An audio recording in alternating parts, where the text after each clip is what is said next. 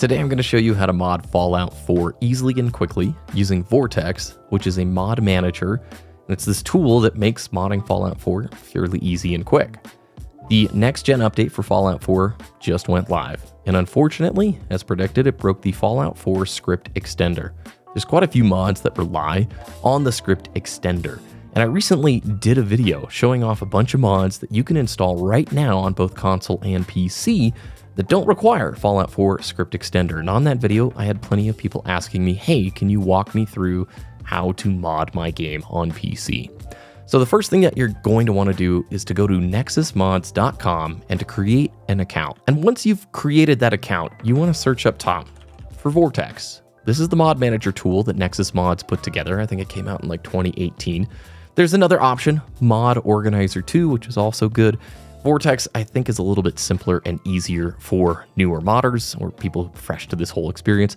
There's real briefly a few ways you can install mods. One is manually installing them into your game files, and that can be really tricky, especially if you have a big mod list, because if you want to disable something or reinstall it, you have to go search for all those files, and it can be a big pain. A mod organizer handles most of that for you, and you can disable any mods on the fly, you can reinstall them, you can check for updates. It is the recommended method. So once you've downloaded Vortex, you're going to then want to sign into your Nexus Mods account. Once you've signed into Vortex, you'll notice that they actually have some great tutorials in terms of how to get set up and the initial steps. Honestly, it detects pretty much everything automatically. One thing that you can do is come over to settings, and you can tell what directory that you want your mod staging folder to be in, and the download folder where you want your mods downloaded. Feel free to set these wherever you think best. Then if we come back to Nexus Mods, you can see some of the really popular games. We just select Fallout 4 here, and we've got a big directory of tons and tons of Fallout 4 mods. You can sort by new, popular the last 30 days, popular all time, and you'll notice if there's one that looks really cool, you can click into it to learn a little bit more. So I came here to Place Everywhere, a very popular mod, and I'm picking this one intentionally because every single mod has this little requirement section here, and you're going to want to double check if it requires any other mods in order for it to work. And of course, the Fallout 4 script extender is required for this mod to work, which means at this time, if you're on the next gen update on PC, it's not going to work, at least not until script extender has been fixed. Another thing you can also check though is under the posts section here. It's like a little forum board for every single mod.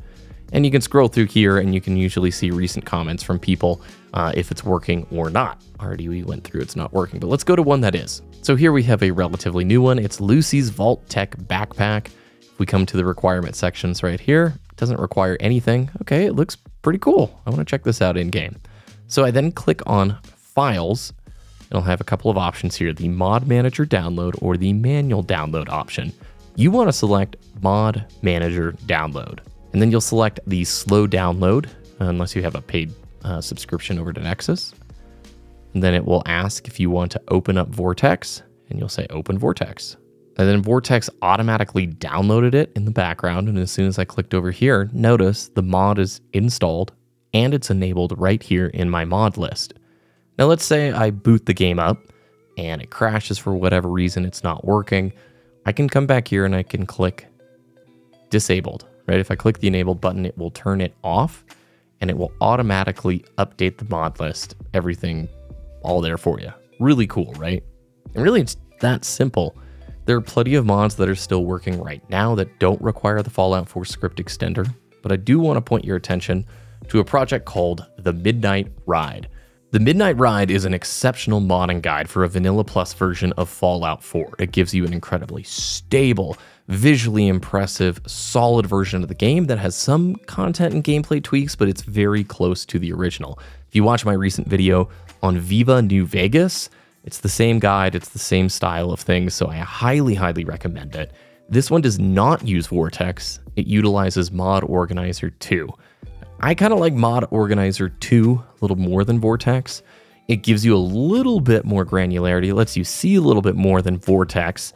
And yeah, visually it's a little scary, right? At first glance, it looks a little dated, but it's very powerful. Now, the Midnight Ride would only be for players who have not upgraded to the next gen patch or who are interested in downgrading from it, at least until the Fallout 4 script extender is fixed. And that pretty much wraps everything up that you need to know. If there's enough interest, by the way, I'm happy to do a guide showing you how to roll back Fallout 4 to the previous patch. Just let me know in the comments down below.